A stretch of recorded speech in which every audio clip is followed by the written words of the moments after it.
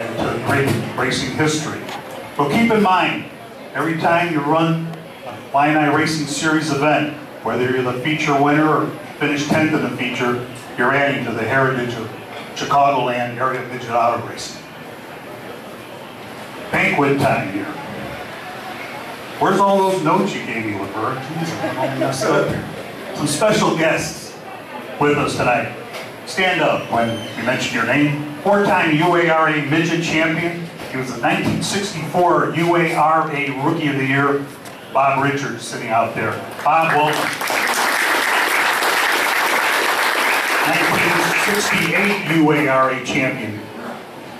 Came from the Illinois area, moved to Phoenix, Arizona for many, many years, and is now back in the Illinois area here. I don't know why he came back to Illinois for the winter time, but whatever. 1968 UARA champion, Wally Lambert. Five-time sportsman midget champion.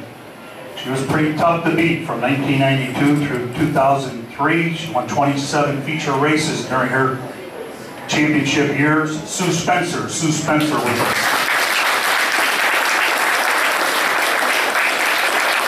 I was talking to this fella earlier and I said, I remember you racing mini stocks at Raceway Park back in 1970. He said, yeah, I had a phony driver's license so I could sneak in underage. He was a 1979 Joliet Memorial Stadium midget champion, longtime UARA competitor and U-Broom competitor, Tom Corcoran.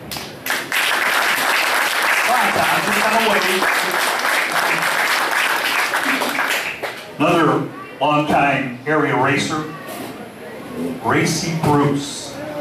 He was a 1970 UARA rookie, raced USAC midget Silver Crown cars, and of course, one of his biggest victories was that USAC Silver Crown victory at IRP back in 1988.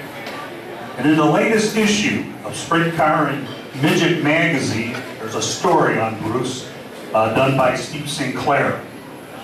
And he has copies, I think, for sale for what, 1995, including the autograph, Bruce Field. Bruce Field was up.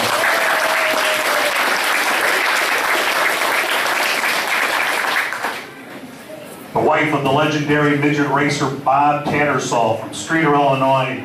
Bob Tattersall, a two-time UARA champion, USAC national champion in 1969, a racing hero in New Zealand and Australia, where he almost every winter went out to race out there in the speed car events, as they called them. Dee Tattersall with us this evening. Dee Tattersall, thank you for coming.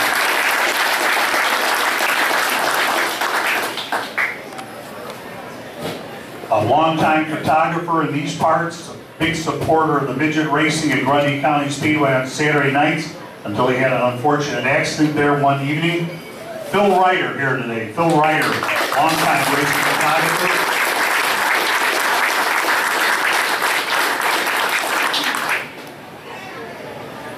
Our evening's special guest speaker, a member of the famous Bettenhausen family, the first family of racing here in Illinois, son of the great Tony Bettenhausen, Tinley Park Express they used to call him.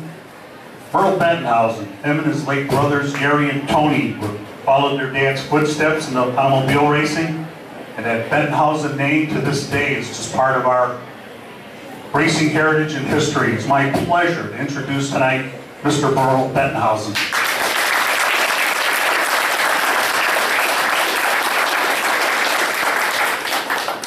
Thank you, Stan. You know, I'm honored to be part of that family. My dad and my brother set the standards that I had to try to live up to, and it was rather difficult. You know, everybody talks about why Gary and I and my brother Tony started racing, but it's really interesting. I'm going to give you the story of the start of the Bettenhausens in racing. My dad was born on September 12, 1960. He was the youngest of 8 children, born in the family farm in Tinley Park, Illinois. His dad had built this gigantic farmhouse back in 1878, and my dad was the youngest of 8 children. When my dad was 18 months old, his dad was out picking corn with a horse and wagon. And the horse reared up, kicked my grandfather in the stomach, And about 10 days later, he died of a ruptured appendix. My dad was 18 months old. He never knew his father. He never had that bond that a father and a son have as they grow up. In fact, every time he walked out in the barn and saw a horse, he kind of upset him. In his mind, he didn't want to grow up to be a farmer. There was something more important in life that he could do. And he was the baby of the family, and he was spoiled, and he was a mischievous, that's the right word, child as he grew up, got in fights. Supposedly he went through 16 cars from the age of 16 to 21.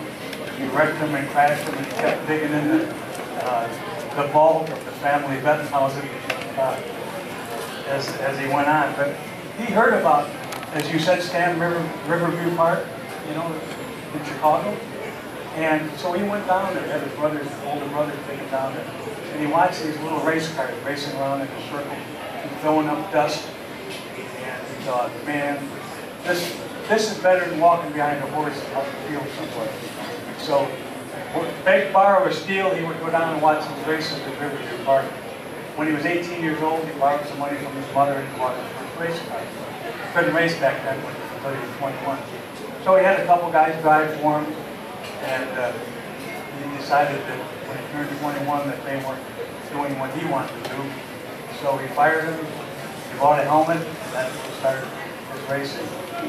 So he raced midgets from the time he was 21 up until he got older, and took my mom to the Speedway the first time, and it was 1939, and they were sitting down the first turn, and my dad told my mother, he says, I'm going to race here, and I'm going to win here. So at that time, he was 23 years old. He had a dream. He had a real dream that he wanted to do. He wanted to race again. So he started racing, started very successful after getting upside down a few times. In fact, he was upside down a total of 21 times in his life. And he lived through all those. Of course, he did it in 1961. But he was just getting going, and in 1941, he won his first champ car race, as they called it back then. And then World War II broke out. When World War II broke out, he ended up working at the Ford plant in Chicago, and they were building the airplane engines for the B-52s. It was a very difficult time for my dad because he had just got a taste of victory and knew what it was like to be a racing champion. And so he kind of suffered through World War II, but when the war was over, he got hooked up and he ran the first Indy 500 in 1946.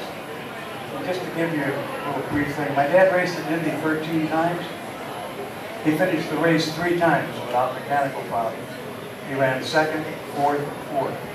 But 10 times there was something that went wrong with the race car and he didn't finish. So it doesn't have a big racing history at the Indy 500, and it was mostly because he was kind of jinxed there.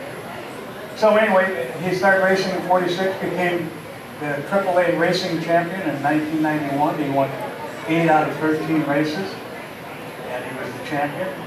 And then in 1958, he won the USAC championship, again, IndyCar championship, and he never won a race. So he was the first one ever to, at that particular point in time, he had more victories, 8, than winning the championship. And he won the championship with no victory. So he was quite a guy, and I was telling people, my dad died in 1961, he was 44 years old.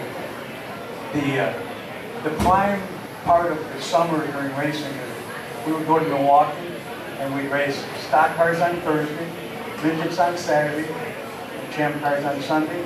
And then the following weekend was Labor Day at Des Moines, and they'd race midgets on Saturday, stock cars on Sunday, and champ cars on Monday. Well, this is my dad just 6 months before he was killed. He won the midget race, he won the stock car race at Milwaukee on Thursday. He won the midget race on Saturday.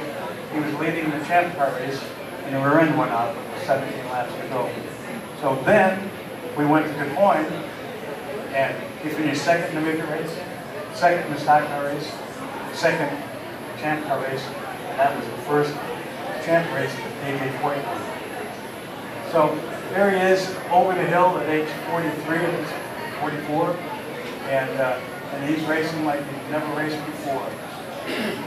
And as we all know, in 1961, a very dear friend of his was Paul Russo. And Paul Russo, fellow competitor, known him for 30 years. We were working on the farm.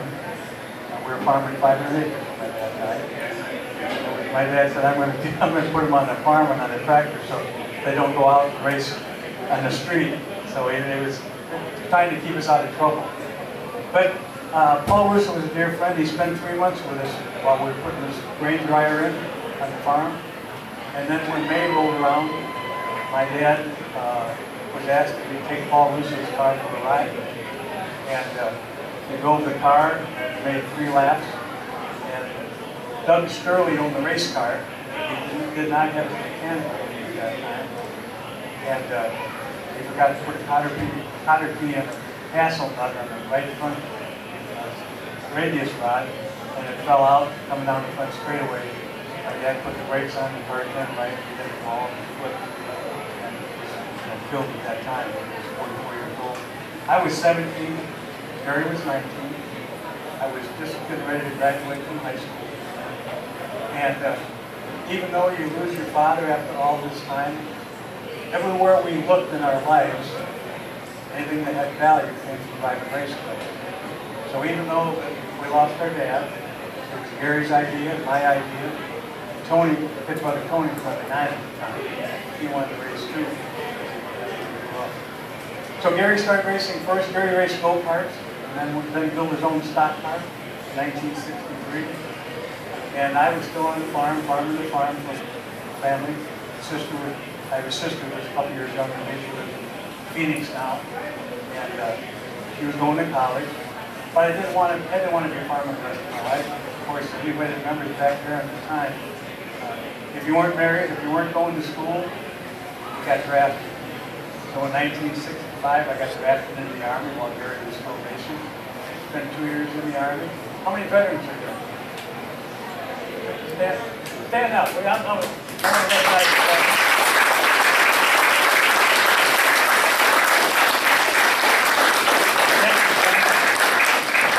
I'm a little sidebar here. I retired in 2010 and became a volunteer at the VA hospital in Indianapolis, Indiana.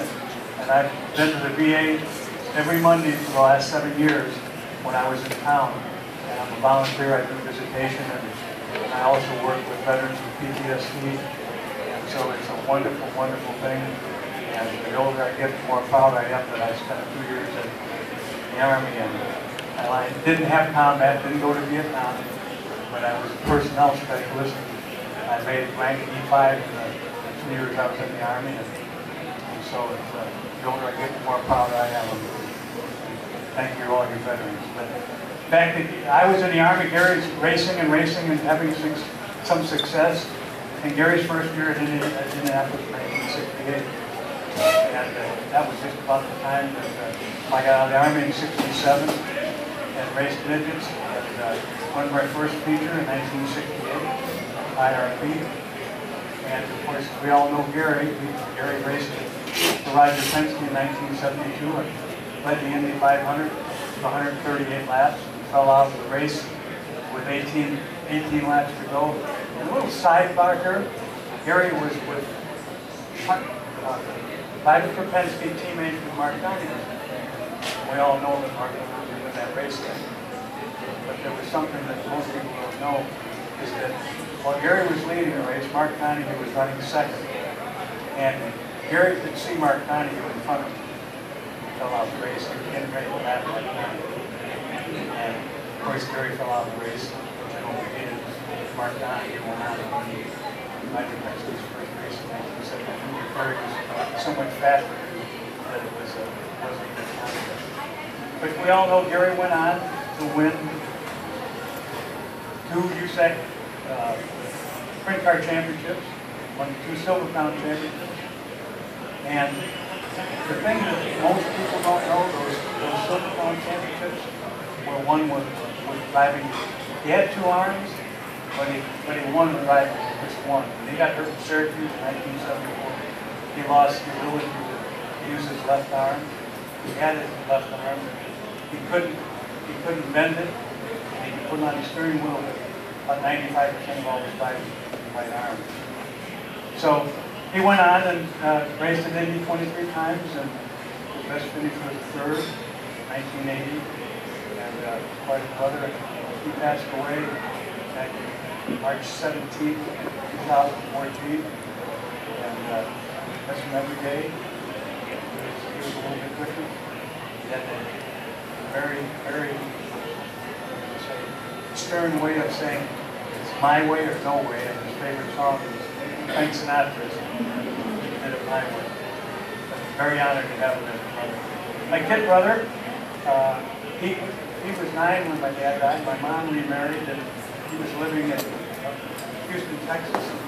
Gordon Van Loo, who sponsored Indy cars for a number of years, he gave Tony a ride in a stock car. Tony came up racing in NASCAR, and never was real successful. So he was a wonderful guy, great promoter, but didn't have. I guess he didn't grow up with Tony Bettenhausen. My dad's influence was do it right or don't do it at all. And I wish I could tell you how many times I heard that, how many times I didn't do it and got yelled at for not doing it. But he was quite a father. Tony raced, had his own racing team, and he was an avid flyer. He bought an airplane and flew it, had like 1,800 hours in 172. And then he bought a twin-engine airplane, and he's flying back.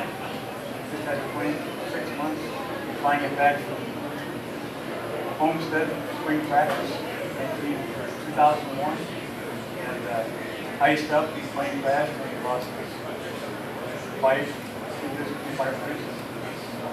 So that was very tragic, and I was the guardian of his 2 teenage children. So I cared to that and got rid of the racing team. Just kids are doing fine. One has a little girl, neither one of them married, and one lives in Indianapolis near me, and the other one lives in San Francisco, moving to Houston. So that is kind of an outlay of overrun of my brothers and my dad. Now I'll tell you about mine. I grew up as, initially I was Tony's second son.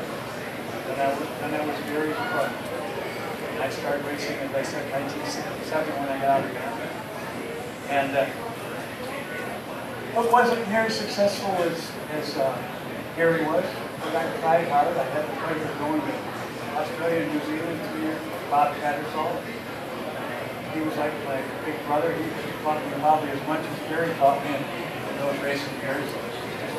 Just a wonderful, wonderful man, a great race driver.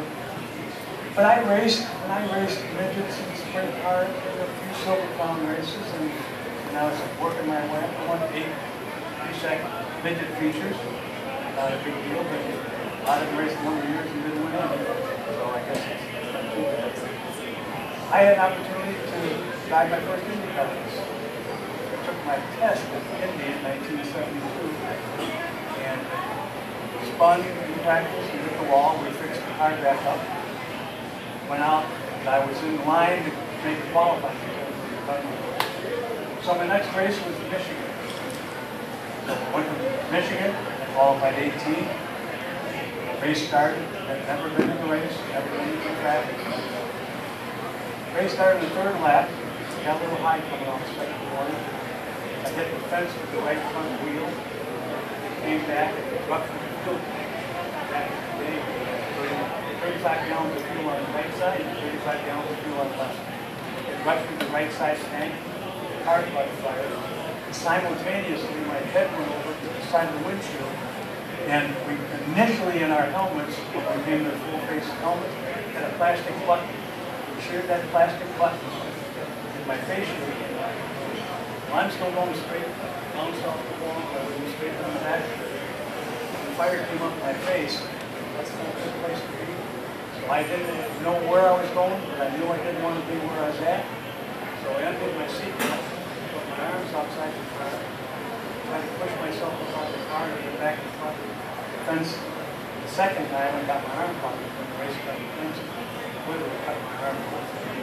So the fire is so intense, I fell back down into the pocket, and I'm trying to get out of the water. I'm trying to, and I go, why? What is going on? I can't get my way up. So the car finally takes it. It doesn't sound like much, except for about 7 fire.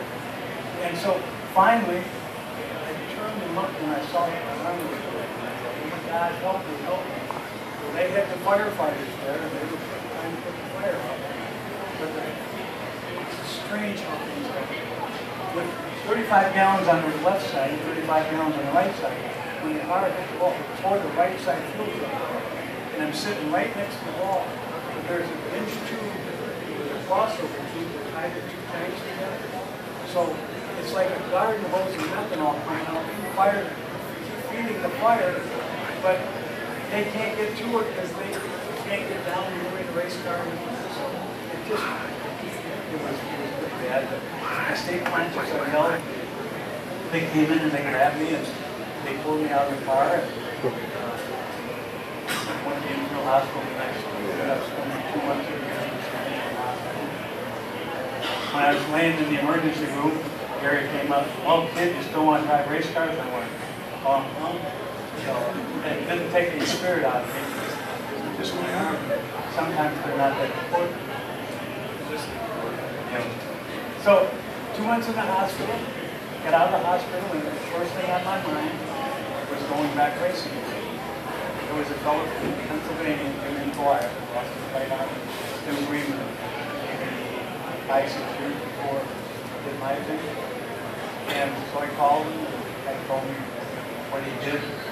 So we made a device. It was I had one of my prosthesis, and it had an incoming prosthesis. It went into the uniball and the steering wheel. And so whatever I did with the right arm and the left arm followed, didn't really help me drive or steer.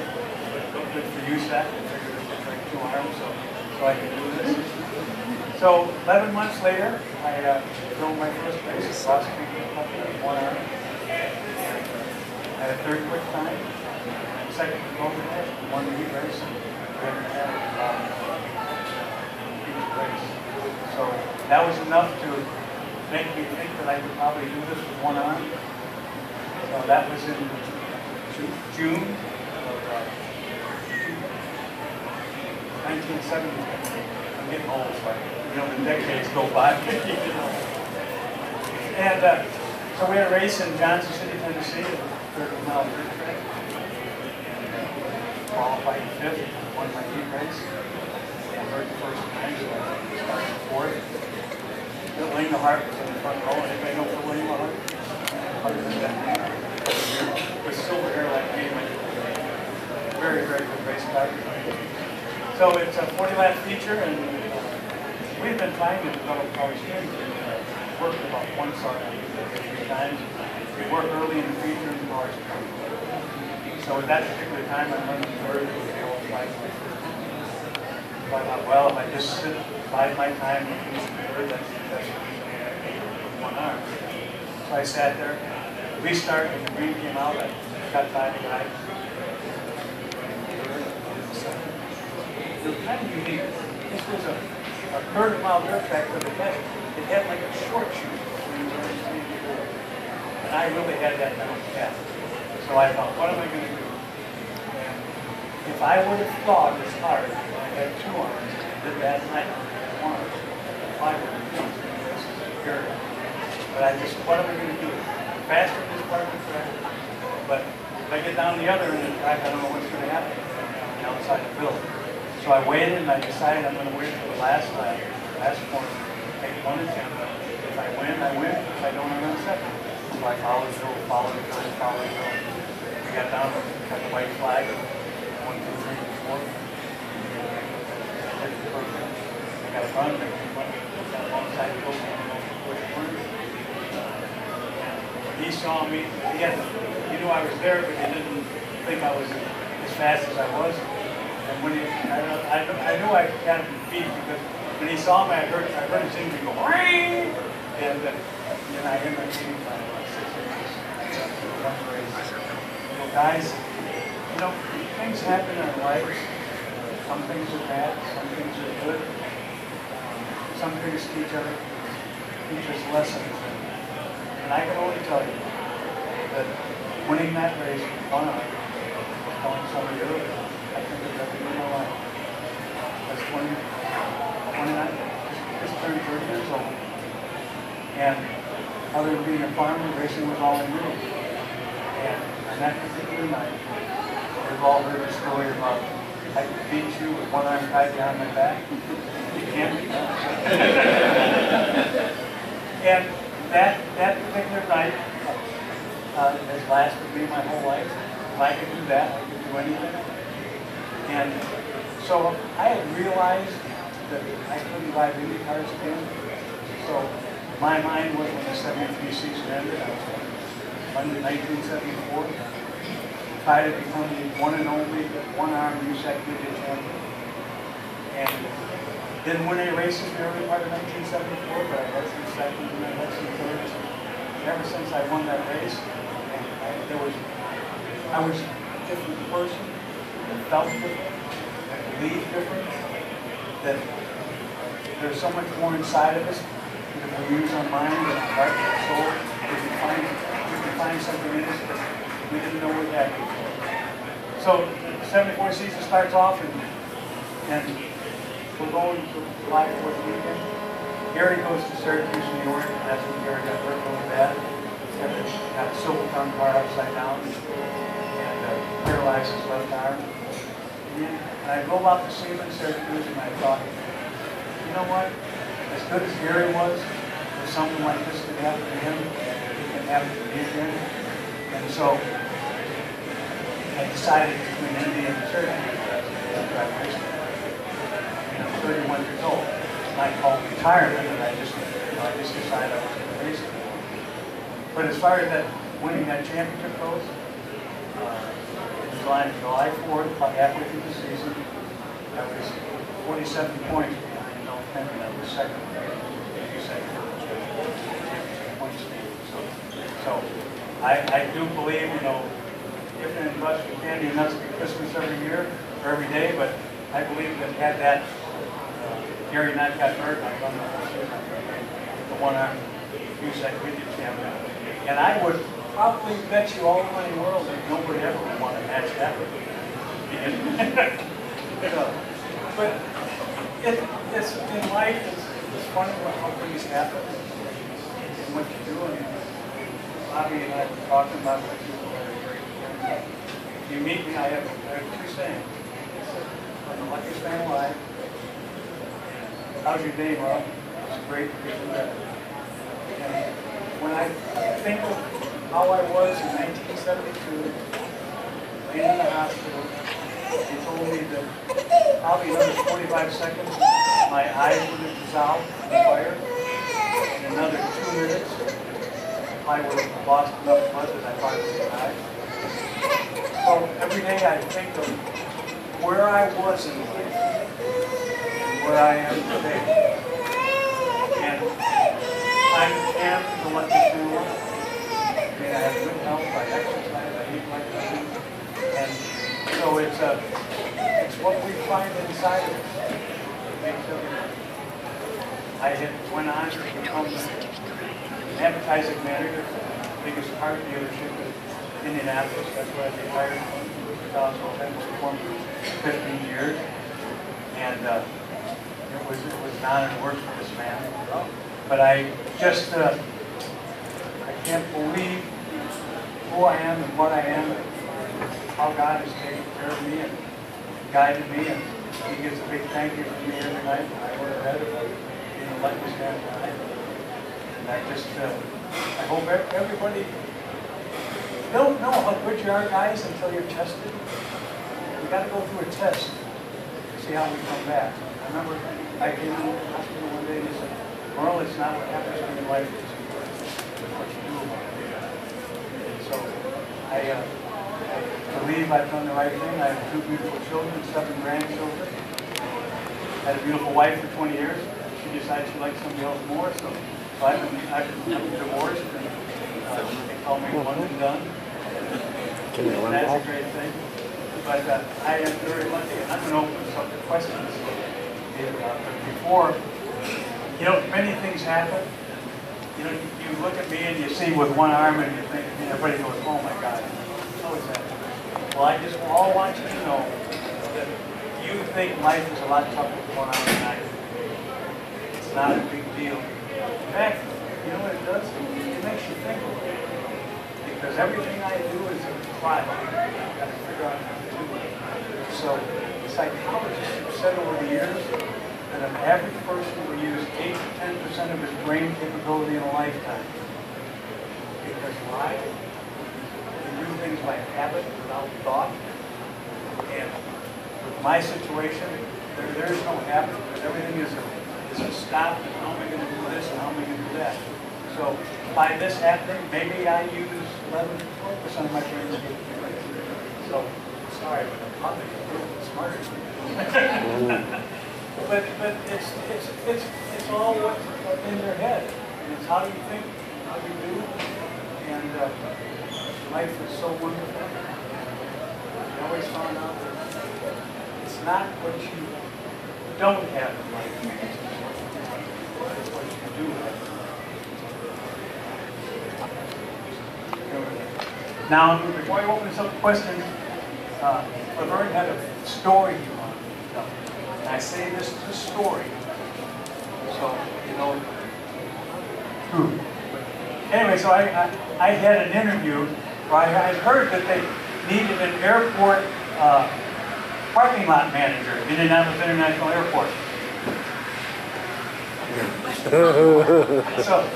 So I had already basically confirmed this job as an advertising manager for Ray Stillman, but I said, well, I'll go out, it's a good experience. So I went out, had my resume with me and everything, and I'm walking through the airport, and I found out what this guy's manager, his office was.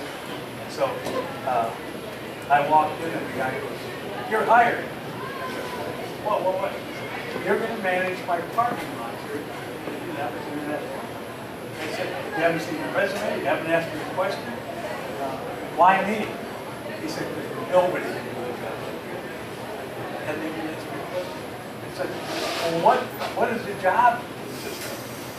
He said, well, you're going to stand at the entrance to the parking lot. The cars come around the corner, and when they get right to you, you go short-term parking.